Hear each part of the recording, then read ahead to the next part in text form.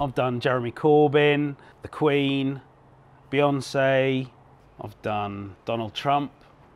My name's Rick, otherwise known as Ruddy Muddy.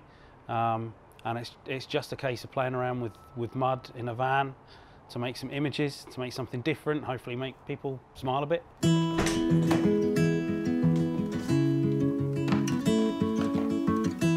When it first started, I mean, it must be 7, 8 years ago when I first started doodling, and my children were little, and obviously you've got a muddy van and people write rude stuff on a muddy van. I was like, no, my girls can't see that. And so it was initially to cover rude stuff up or to stop people doing it, and then it just kind of developed from there.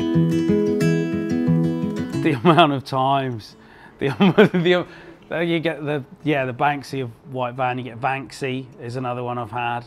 And then I get Van Gogh, and all these puns. I like that it's transient art. It's there briefly. A few people get to see it, hopefully enjoy it, and then it's gone and I can do something else. If I do make a mistake, there's nothing I can really do about it other than try and incorporate it into the image. But yeah, the mistakes are the frustrating bits, but you learn from them, so that's all good. I've enjoyed it from a relaxation point of view, because when anything becomes serious, I think it starts to become less fun. Where this is just, it's stayed fun.